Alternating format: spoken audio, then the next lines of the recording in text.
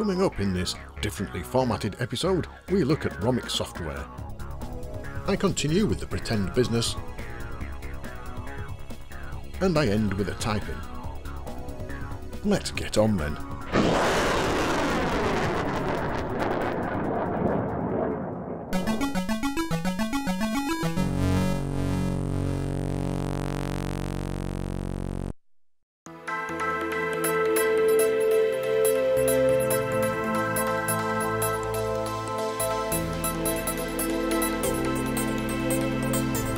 Romik Software began life in the middle of 1982, providing games for a range of micros including the VIC-20, ZX81 and BBC.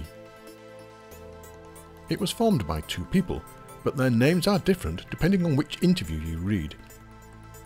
Crash magazine in January 1985 claimed they were called Mike Barton and Steve Clark, ex-members of Rabbit Software.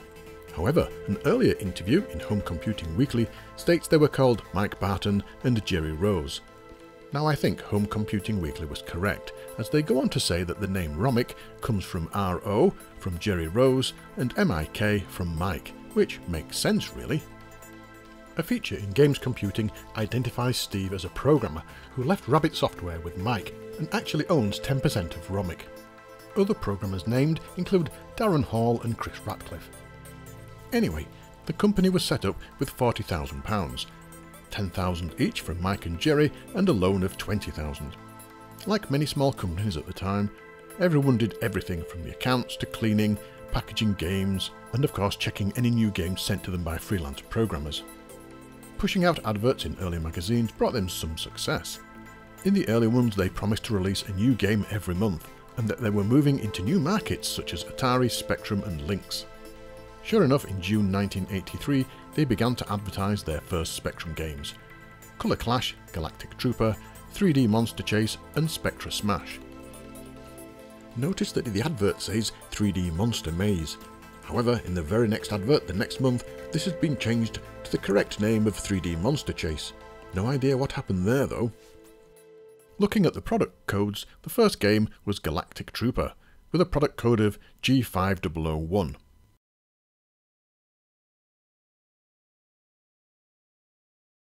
Galactic Trooper: destroy the Galactic Attack Force and stop them landing on Earth. This is a simple yet addictive shooter with a few twists. You control a fighter below a set of vertical columns. In these are deployed aliens by the mothership, hovering at the top of the screen. As you shoot them, they get replenished, so this is a never-ending game really. When the columns get full, the aliens change colour and drop down. If they hit the ground, they burst into a small explosion, and you obviously have to avoid that, and this adds a little extra peril to the gameplay.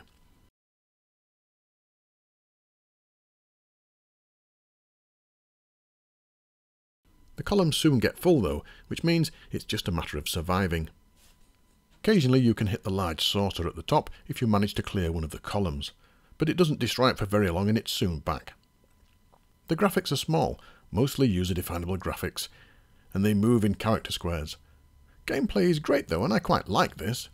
Sound is fairly basic, with mostly beeps and a few machine code effects, but overall, not a bad little shooter for their first Spectrum release. The screenshot on the inlay though is not the Spectrum version, and that's an important element to the story, as we shall find out.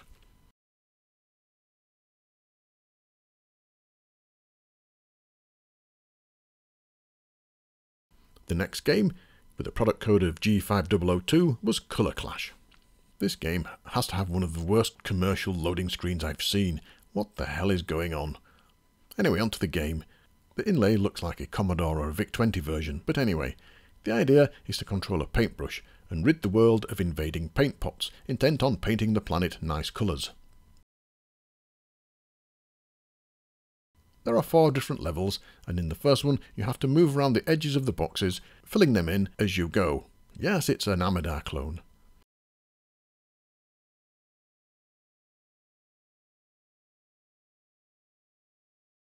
If you get in a tight spot, you can use your limited grenades to get rid of the pots. Complete this and the next level starts, and here you have to get a brush that looks more like a roller to the flashing thing at the bottom of the screen, and to do this you press the fire button and hope for the best really. The third level is the same as the first, but with the limitation you can only fill in boxes that are next to each other.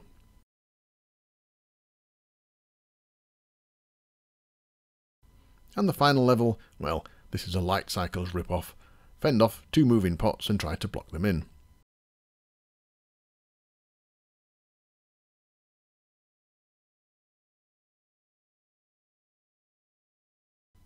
A simple game with varying gameplay.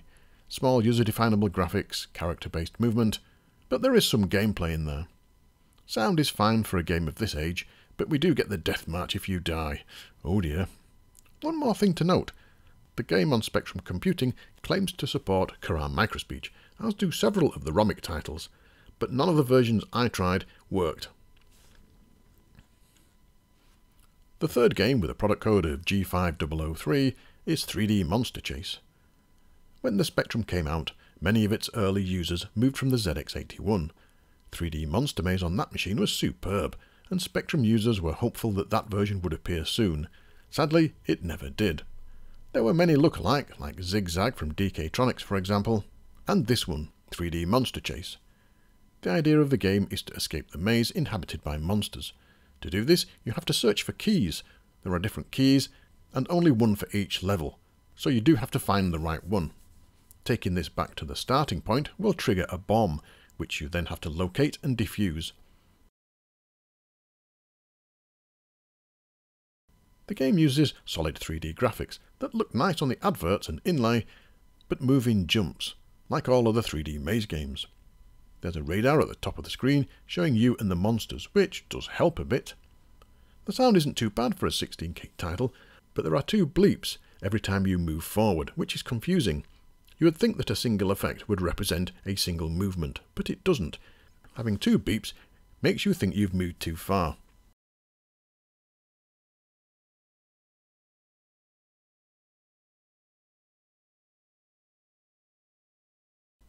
The controls are sticky too, often not responding, and all too often you get killed by a monster.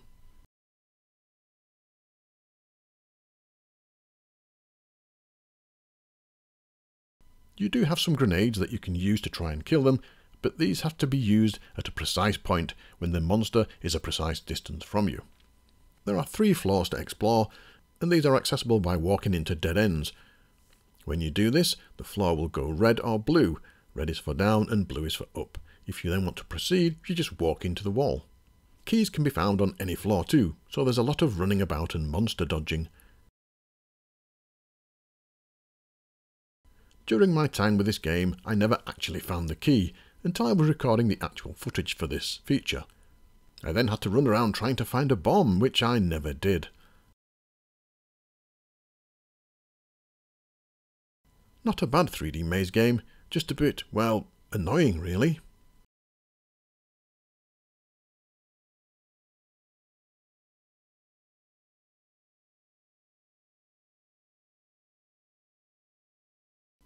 The fourth game, with a product code of G5004, was Spectra Smash. You can tell straight away from the inlay what type of game this is. Oh dear.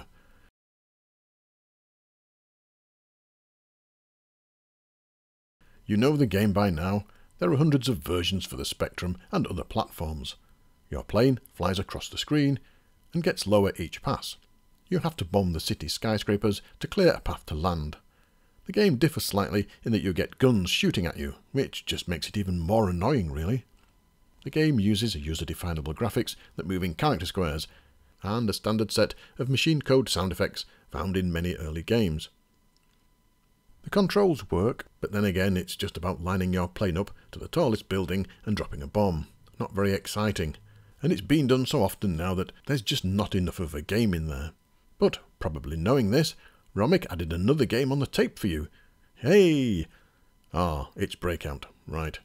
A bat and ball smash the wall game.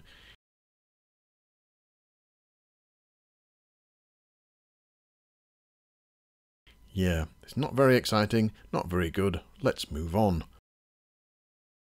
Now at this point, did you notice the inlays? Romik always put screenshots of the games on the inlays, and Mike claimed this because they are an honest company. What you see on the inlay is the game you get, he says, not some artwork designed to make false promises. But remember the first two games? They didn't have Spectrum screenshots, did they? Okay, moving on. August arrived, and so did another Spectrum game, with a product code of G5005, Shark Attack. The idea is to protect the jellyfish, trap the sharks, and fill the screens with your net. Sounds easy, and this game is similar to Quicks in the arcade. You control what looks like a swastika though, trailing behind a net. You use this to trap the sharks and protect the jellyfish.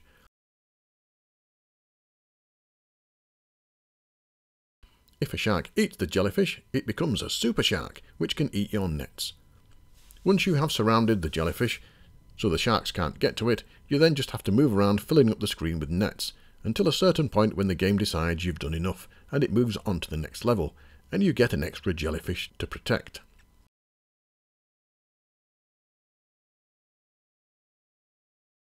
The game has user-definable graphics, character movement, yes, it's all there, but it does play a tune when moving.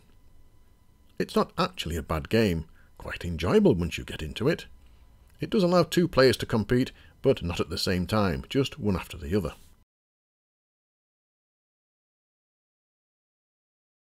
At this point, Romik were employing 4 full-time programmers across all the computers they covered, and giving them 20% royalties, which sounds pretty good. In September, the existing Spectrum games were joined by 2 ZX81 games, Galactic Trooper and a compilation called Super 9. Galactic Trooper was a conversion of the Spectrum game, and the ZX81 version is very good, and I enjoy playing the game on both formats.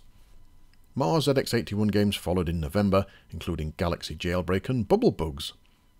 It was around this time that Romik stated they wanted to be one of the best software companies in 18 months' time, so calculating that date, that would be October 1984. Let's keep that in mind then.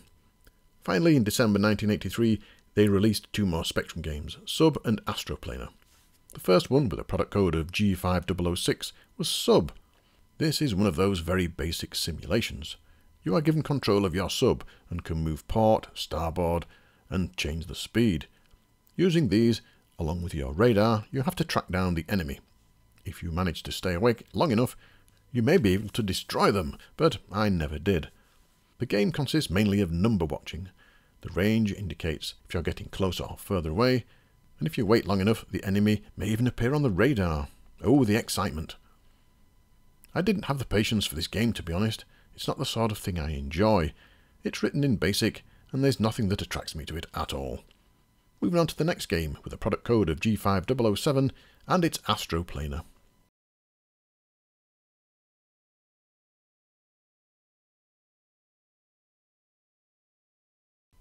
I covered this in my Defender shootout, because it's a sort of a Defender clone really, albeit a very bad one, and I can use that review here. The first thing you notice is the colour.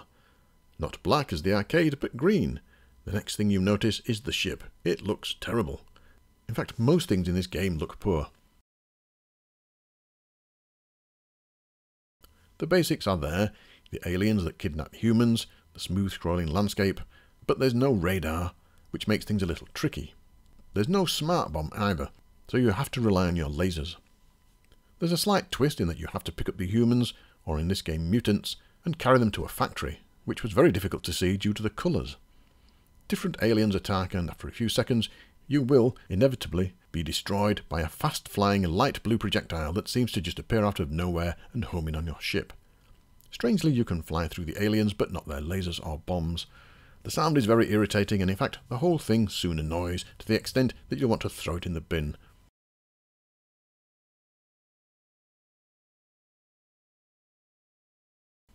Let's move on, and 1984 has arrived. And Romik hit the magazines with large colourful adverts in February, advertising, well, something. Not really sure quite what though, a bit of a mystery. Maybe the promise of a new game every month was proving tricky to achieve. Things then went a bit quiet, although they did run a competition in Home Computing Weekly in May, but that was just to keep their name in the press, I think. October came and went. Remember that date? Well, I'm not sure they actually managed to become one of the best software companies. Maybe they were busy working on a special game. Well, that's not too far from the truth. In October 1984, Romik joined forces with a famous breakfast cereal manufacturer and released what they claimed to be the first ever promotional computer game, The Weetabix versus the Titches. You could only get this game from Weetabix, but it was written by Romik. The advert showed a Dragon 32 and the chance to win one. However, Dragon data went into liquidation in July 1984, so it's interesting to know if these were liquidated stock or they were just given away or found in a skip. Anyway, on to the game.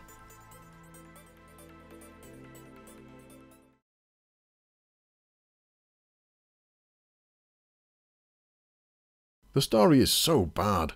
The short version is, the Weetabix are under attack from the Titches. Dunk, one of the Weetabixes, has a supply of Wheater rockets, which he can fire at the Titches. Dunk has to grab a rocket and fire it. Yes, it's a Space Invader clone, sort of. Dunk has limited energy, displayed on the left.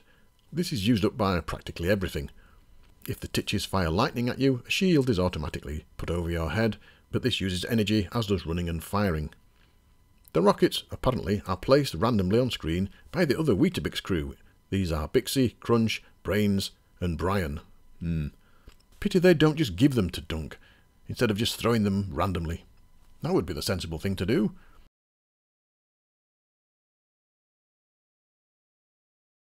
The sprites are large and move smoothly enough, but they do flicker on occasion, and sound isn't too bad. It actually plays quite well, and I hope Romik made some money out of this and regained some of their appetite to get more games out. In December 1984, they made an appearance with adverts in a few magazines. A rather spooky advert. Again, not really advertising anything really, other than the company name. They did release a new Spectrum game around this time too, called Beat Ya, with a product code of G5008. The instructions for this are very sparse. Move around a school located on Sirius B, avoid teachers and collect keys. You have to collect all of the keys in all of the rooms to complete the game. However, looking at some rooms, this may be impossible, because when you collect a key, it leaves behind an immovable blob.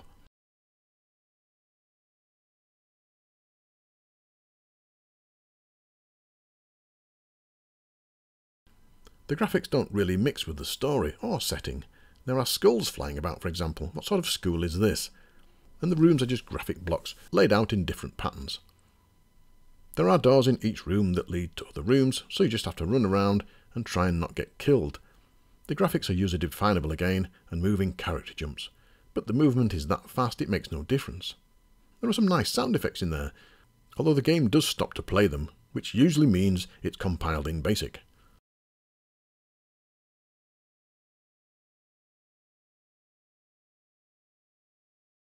Not a bad game, but I just don't think you can complete it.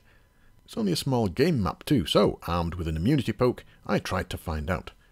I discovered that the problem I thought might hinder the game was not really an issue. Once you leave the room, any blobs left behind by keys already collected vanish, so you can go back and collect the keys that were blocked before. However, once all of the keys had been collected, even in the annoying room that flips the controls, I still could not complete the game. There was a letter S on one of the walls, and I thought that might be the exit, but it didn't work. I visited every room, and still had no idea. I then went back and watched the RZX playback, and it seems the S marker on the wall is the exit indeed, and you need 101 keys to complete it. But I had managed to get 102 somehow, which meant I couldn't complete the game. Sure enough, when I went back and didn't collect the final key, the game could be completed.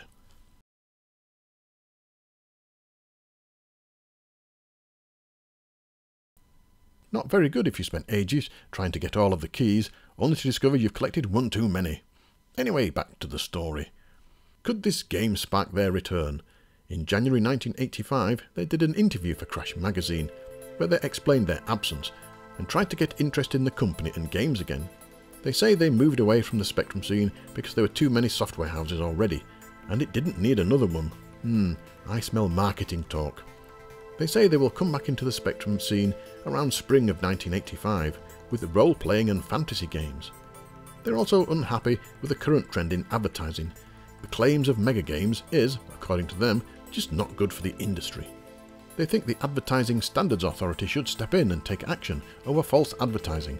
Now that sounds like sour grapes to me. They then say that the computer games currently are in their third age. First came simple Pac-Man-like games and arcade clones. The second age were games like Timegate from Quicksilver and the third age were games like Manic Miner.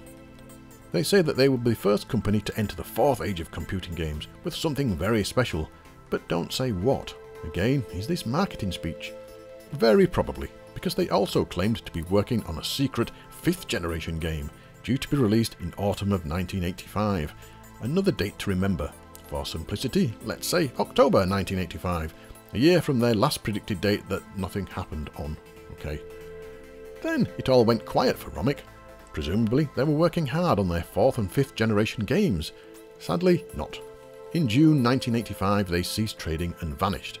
No 4th or 5th generation games ever appeared. Their games, though, live on many formats through emulation and the retro scene. Some of their games came with this bit of paper, enabling you to enter championships. Nothing was ever heard of this, at least to my knowledge, and another mystery will never be solved. A small company producing a lot of games on a lot of machines.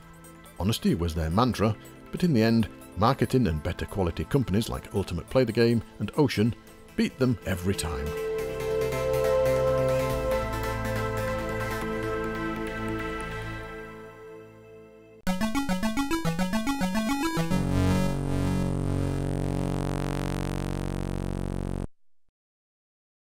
In previous episodes, I got the hardware together, set up a stock control system, and managed to request details from distributors about supplying me with items to sell.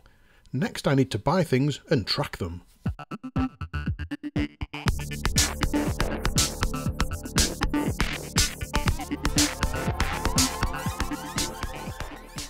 My business is still not quite ready to start yet. I have no stock. As I'll be a mail order company, I won't need premises. But conversely, I'll need envelopes, labels and general stationery. It would be handy to have some kind of record of these, maybe create another stock file for non-game items. However, I decided not to bother. There will only be a few different sized envelopes, and I can see how many I have by looking on a shelf. If I actually had a shelf, and envelopes of course. This is all make-believe. Things are moving fast in the make-believe world, and it won't be long before the games I ordered last episode will be here. Now I need to track the game orders. To do this, I'll be using a spreadsheet. This will let me enter the games I ordered, the date, the cost, and the date when they were received. I can also use this method to track stationery if I need to. Now I tested several spreadsheets, but in the end opted for this one, OmniCalc 2 by Microsphere. It looks very professional. It boasts a nice feature set, and it claims on the front to support microdrives and a full-size printer. Exactly what I'm looking for. Now, can I get it onto disk? The manual states that once it's loaded, it will detect interface 1, and if a key is pressed in the first 10 seconds, it will automatically save the program to cartridge. And this worked in an emulator, but as we know that's no guarantee. And sure enough, the +D interface failed to detect interface 1.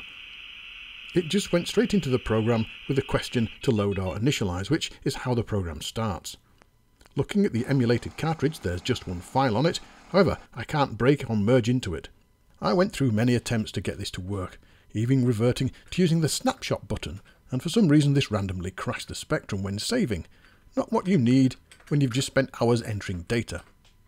For the record, I also tried Trans Express, tape to microdrive, and a modern snap to tap to load that in, but everything just failed. I didn't want to start using ViewCalc, as when I looked at it last time, it wasn't very good. And also, all the load and save commands are in the machine code section. A new strategy was needed. I needed something more reliable, and so started yet another trawl of software. After a bit of testing, I settled for this, the spreadsheet from Microl. It's written in BASIC and it's a quite old program, and it runs quite slowly. But it does work. It looks like a normal spreadsheet, and because it's written in BASIC, I can change the load and save commands to be compatible with the +D. Getting it onto disk was easy. Once I'd loaded it from tape and changed the line that saved the data, I just saved it out, and there you go. I now have the entire program on disk and ready to start. At least it looks like a modern spreadsheet. First we create a new spreadsheet by pressing the N command. I enter 8 columns and 50 rows. That should be enough now, at least for the January order.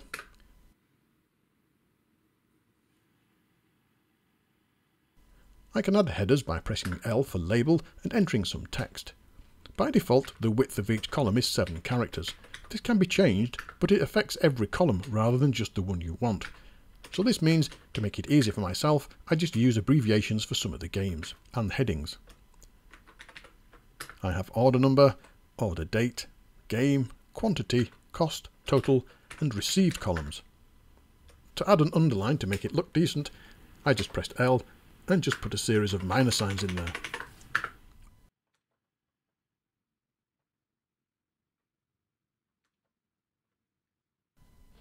The order number for this batch will be HOB1, referring to Hobbit Distributions, the make-believe company I placed an order with, and the date will be January 85.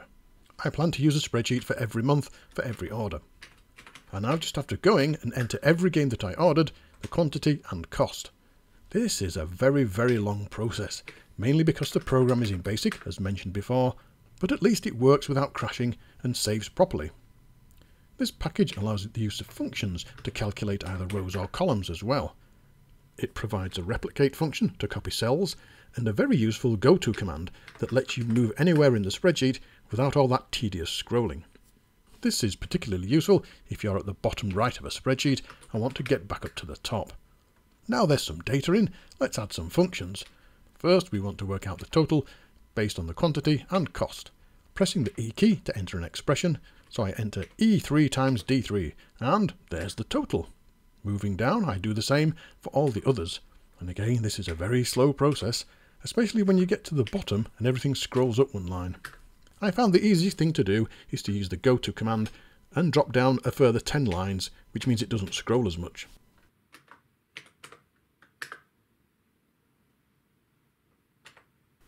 Now that all the totals are in, let's add them all together and find out what the total sum of the order is. To do this, I move to the empty cell at the bottom and press the S key, and this asks me for a range of cells I want to add up. And after a few seconds of thinking, there's the total cost of the game's order. Now I can save this out by pressing the $sign, entering a name, in this case Jan85, and it gets written straight to disk. Marvellous! Once the order turns up, I can go through this and mark each game as being received. Now to print it out. The software only claimed compatibility with the ZX printer, but let's give it a try anyway.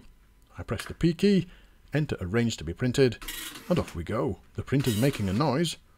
Ah, it thinks it's a ZX printer, which means not only is it really slow, but we only get 32 characters.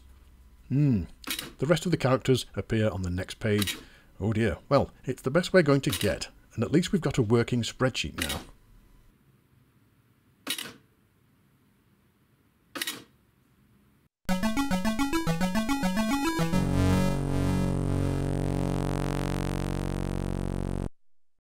From the start, I knew this game would not work.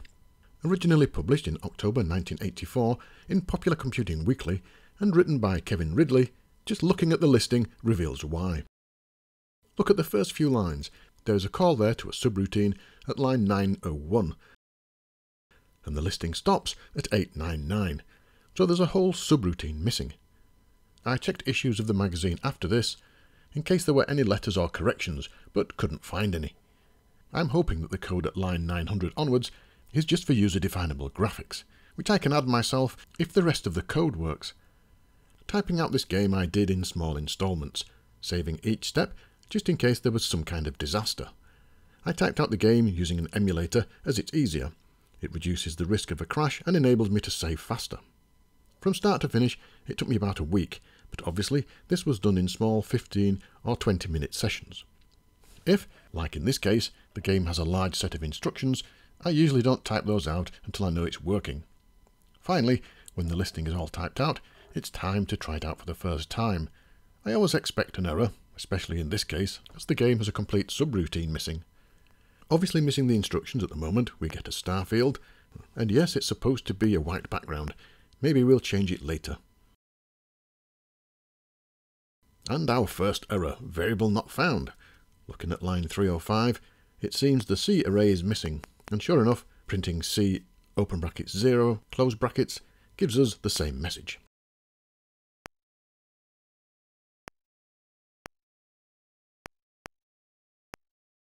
Looking at the listing where the variables are set, and it's not there. So either the listing is wrong, or this variable is set in the missing chunk of code. I add it to the listing and ran again, and another missing variable. In total, there were 4 arrays that had not been defined. Once they were in, the game ran. Obviously no graphics yet, but you can rotate the ship and fire.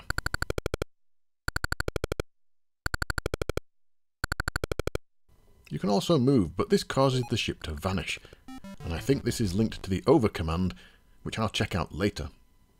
The explosion when you hit a meteor is also out of alignment, and I suspect this is just a typo. So the next task is to work out which graphics is used for the ship and meteor, and in this case A is for up, B is for left, C is for down, and D is for right, and the meteor is E. Not having the full listing means I don't know what the original graphics were like, so I'll just have to make them up. The ship I opted for is this design. I drew it out in a UDG program and wrote down the values so I could put them into the code. For the meteor, I did the same. With all the numbers, I then added it to the code and added it to the subroutine so they're set up when the game runs. Now we get a better idea of how it looks.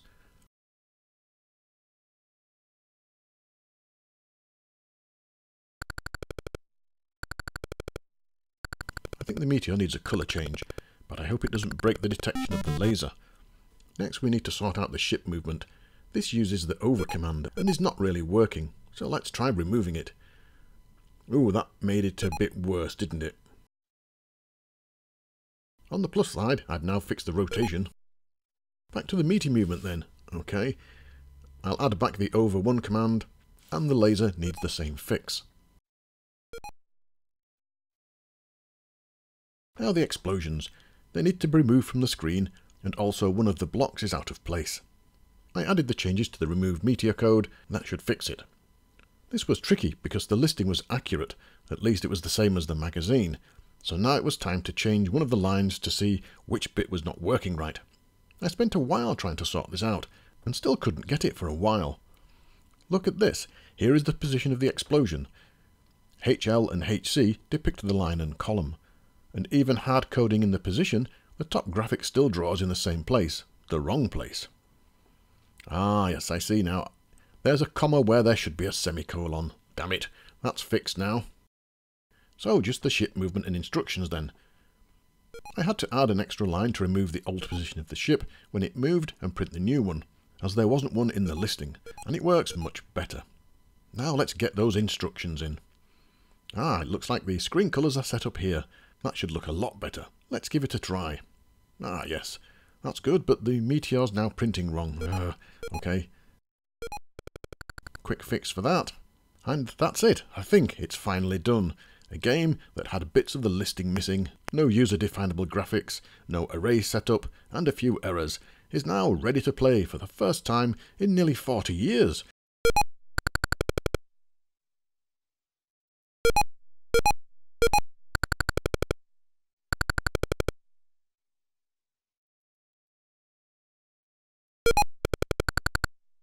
It's a small asteroid clone where you have to destroy the yellow meteors, and randomly you will get a red one which homes in on your ship, and they are tricky. The game starts with a single meteor, but can advance to 3 if you're good enough.